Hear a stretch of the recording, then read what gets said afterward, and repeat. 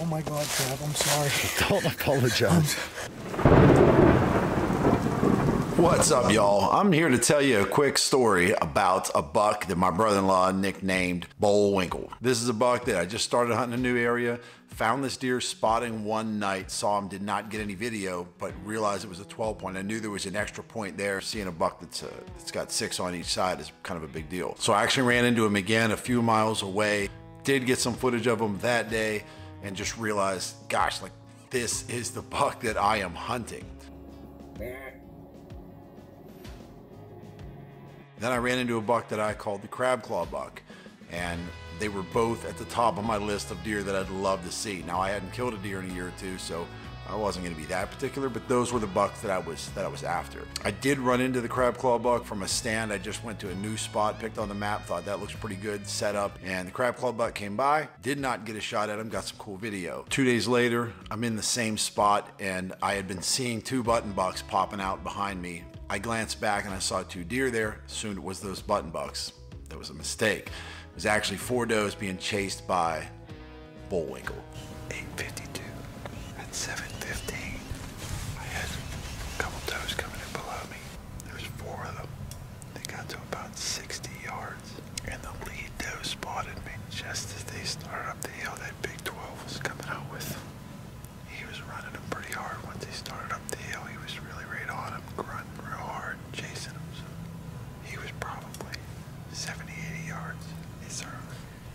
It's only not even 9 o'clock yet. Calm down. They can come back. This is probably the best spot I've ever hunted. So yeah, they disappeared up over the hill and headed towards one of my hang-on stands. My brother-in-law was supposed to come hunting with us in the morning, but he's a union carpenter, works a lot of hours, and had just got, done some crazy shifts and actually ended up oversleeping. So he messaged me in the morning asking me, hey, where do you want me to go? What do you want me to do? He had only ever killed 1 other buck at this point. So he came out, I told him to go to my stand, put him in my stand, told him exactly where it was. I had everything there, the lifeline and the whole work. So he came, got set up, and he was prepared to shoot anything. He had a doe tag. He was looking for a buck, but he was not being particular. And I let him know, hey, that big buck kind of headed that way. Then you get the text.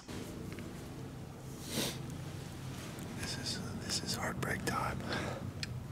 4:45. I just got a text saying I just smoked a monster. There's been kids at dirt bikes riding around here, fucking everything up for me. Just smoked a monster. Stop. He says I'm not lying. I can't move.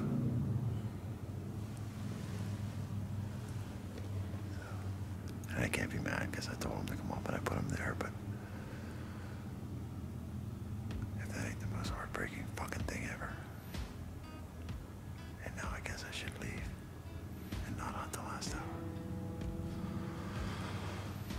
And of course, it's a little heartbreaking. It's a little, you're a little salty sitting in the woods like, oh, come on, man. I was happy for Josh. I was not happy that the deer was off of my radar. I wasn't happy that the deer was dead. But if it was going to be dead, that's, I was happy that he got it. I had a camera light, but I decided I couldn't sit in that tree anymore and not know what was going on. So I headed out. I'm going to go help in what's probably going to be the most bittersweet recovery of my whole life. Explosion at the fucking target site. Explosion. Which way did he go? That way. I've seen him stumbling a couple of times. I don't think he can be that far. He broke my arrow in half. Dude.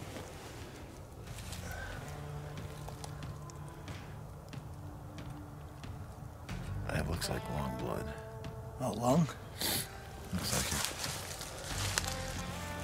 I should probably grab my bow, huh? Man, he's spraying like crazy. Yeah.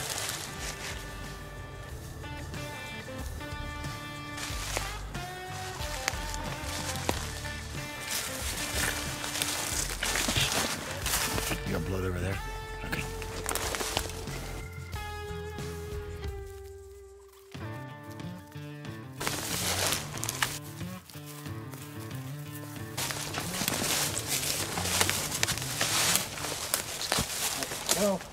Oh my God, Trav, I'm sorry. Don't apologize. Don't apologize. Shut the fuck. It's the biggest buck I've ever fucking seen. Oh my God. Oh my fucking God. Oh my God. Oh my God. Oh my God. Oh my God.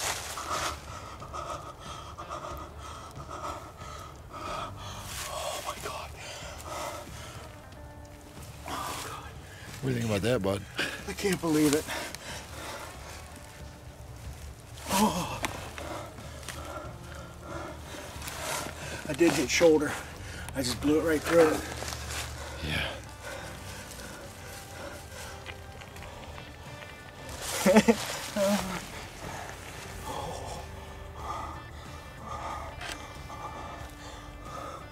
Holy shit. Dude. The worst part is the apologies. You know, whenever you shoot a buck like that, you gotta be excited and jumping up and down. And he felt terrible. He felt so bad that he shot this buck. And I'm like, dude, no, be excited. Talk to You the need a people. knife? No, I have one. I don't know where I just put it. It's in my coat. There's my coat. I even put a knife in my pocket before I left, and I never do that. Almost a brisket shot at a nice angle, blew straight through it, punched this deer's heart out, and the deer died within, I would say it was 60, maybe 70 yards tops. So luckily my father-in-law was there, my brother-in-law came over, and they drug it to the edge of the field. I got my buggy, we loaded it up in the buggy and drove it back to the house, called the family and did some celebrating. But you know what? He puts a lot of homework into it. He puts a And lot see? of time into it. He has his cameras out all year long. He's always going over there. I'm not like deer. What is this? That is What is that? yeah, it's creepy. Pet him. Here. Oh yeah, he's cold. It's wrapped. You want to film, Taylor? I can go now. I don't like deer. I was like 300 times. I don't like deer.